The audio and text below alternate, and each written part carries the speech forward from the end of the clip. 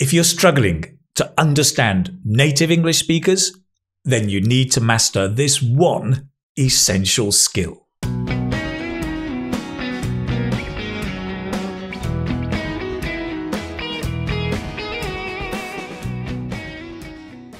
Hello, it's Keith from English Speaking Success and the website The Keith Speaking Academy, here to help you develop your speaking skills in a fun and professional way so you can become a confident speaker of English.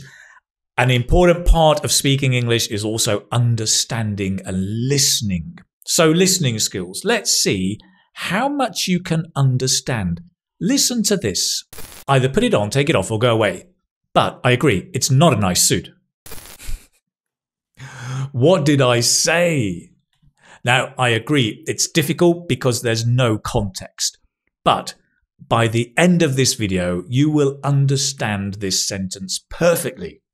Now, first of all, let me give you a simpler test. How do you pronounce this? Now, you may have said, take it off. And that's fine. Take it off. That's correct. It's also good. The thing is, a lot of native English speakers will say, take it off. Or if you're American, take it off. Now, you don't have to pronounce it like that, but what's happening is something we call linking. Take it off, take it off. Take it off. We're linking the consonant with the vowel of the next word. So take it becomes take it. It off becomes toff. Take it off. The important thing is not that you can pronounce that. You don't have to link, and native speakers don't always link, but you should be able to understand it when you hear it. Take it off. Take it off. Take it off. So in this video, I'm going to show you 3 common linking sounds. And if you can start listening out for and hearing these sounds, then your listening skills will start to improve dramatically. And remember as well, by the end of this video, you're going to understand that first sentence perfectly.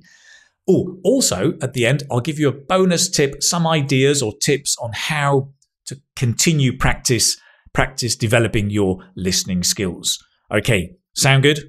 Ready? Let's do it. Okay, linking.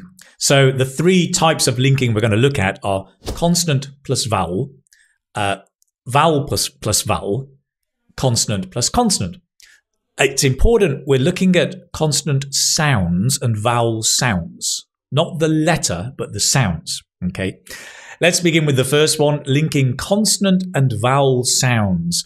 So this is where a word ends in a consonant sound and the next word begins with a vowel sound.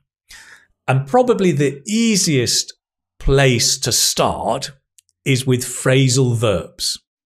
Now this is where a verb is joined with a preposition and the meaning changes a little bit, like put out. So here, I think it's really, really easy because if you think about it, most prepositions begin with a vowel sound, right? In, on, out, off, away, about, over, around, under. So most phrasal verbs will have a linking. Put out, put out. Or in American English, put out, put out, put out. Okay, now you don't have to say that, but you want to get used to hearing that sound. This would be take off, take off. Okay, so listen to these common phrasal verbs. Hand in, get on, put out, take off. For example, hand in your homework, get on the bus, put out the rubbish, take off your shoes, right? What's more with phrasal verbs, if we substitute the noun for a pronoun, so we change homework for it, hand in your homework, hand it in, the it always goes between the verb and the preposition.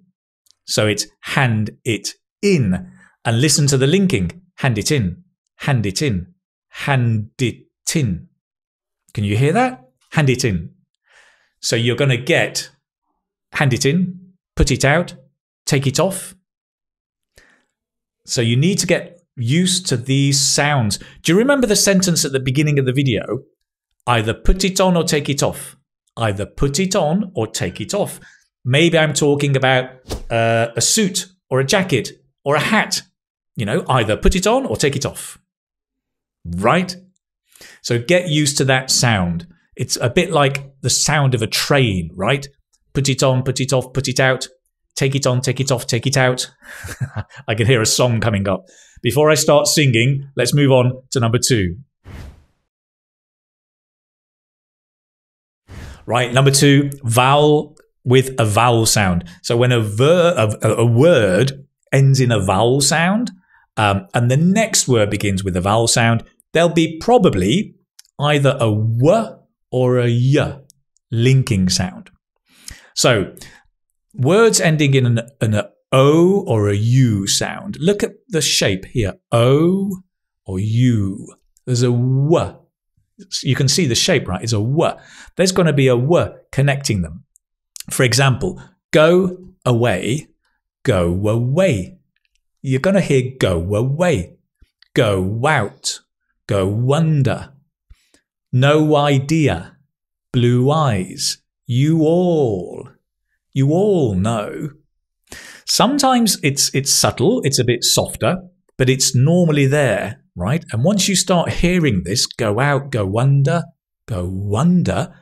OMG, right? You can actually start hearing a different sound. That's with the O and the U. If a word ends in a, E, or I sound, you can see the shape, right? It's more like a smile. A, E, I. Flowing into another vowel sound, it's going to be a y. Say it, say it, say it. He ate, he ate, he ate, he ate.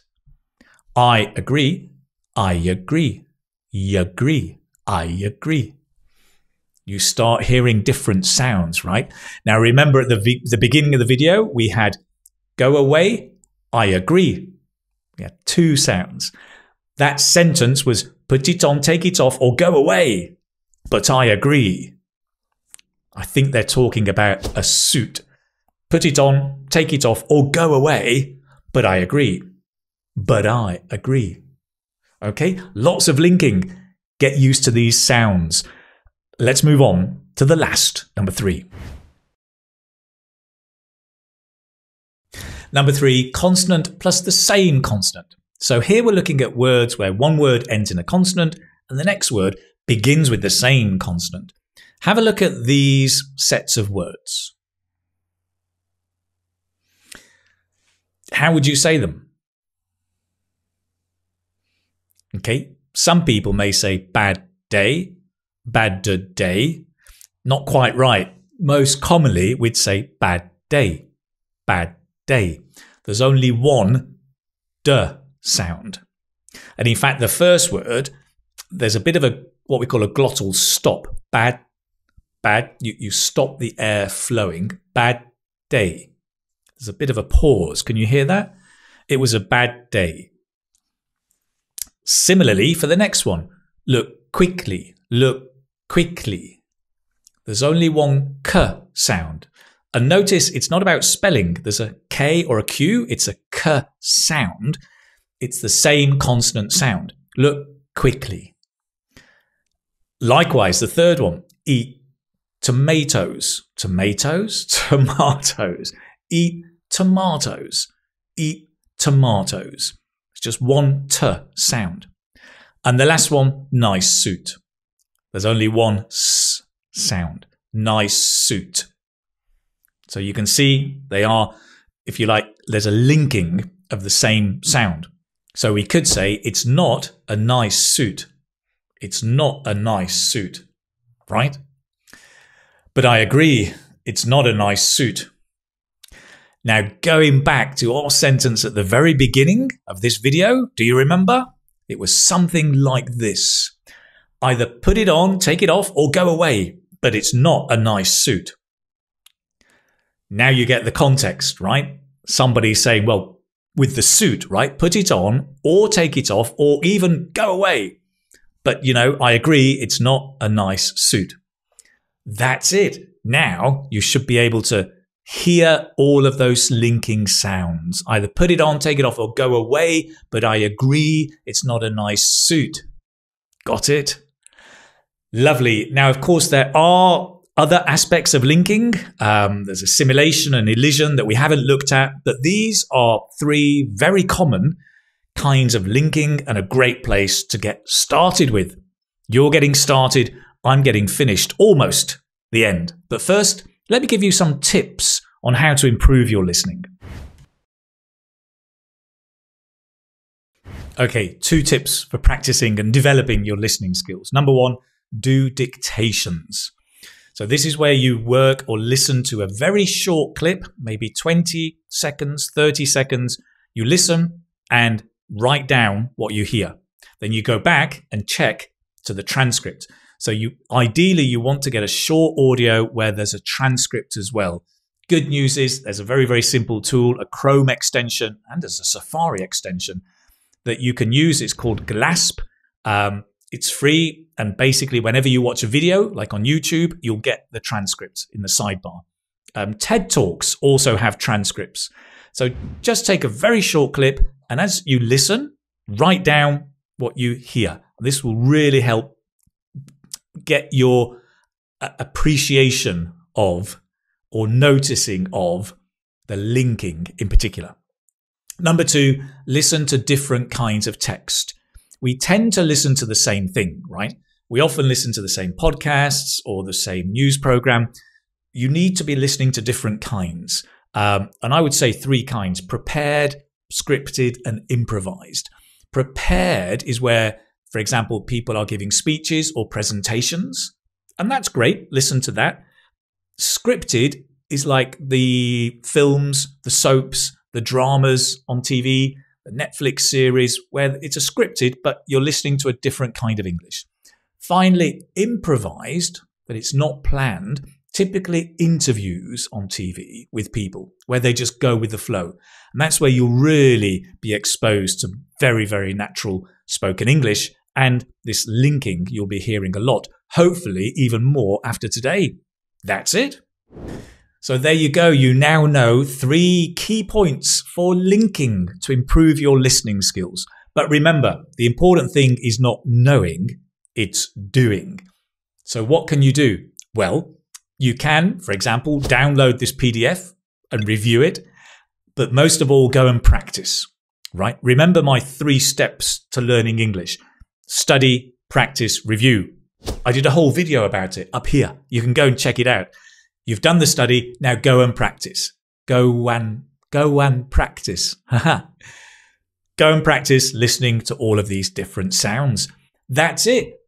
I hope you've enjoyed the video. If you've liked it, leave me a like. If you've liked it and you want to work more actually on your pronunciation, I have a very interesting course for you. It's called Fluent Grammar for IELTS Speaking. It's a grammar course like no other. Dun, dun, dun. Basically, it focuses on spoken grammar. You see, most people learn grammar with a book, with the rules, doing exercises. It can be a bit boring. This is a totally unique course. From the beginning, it gets you speaking the grammar so that you're automating it and you're using correct grammar with the correct pronunciation. It's quite interesting. Go and check it out. There's a link down below. If it's for you, fantastic. If not, I will see you in the next video. Thank you so much for watching. Take care. All the best. Bye-bye.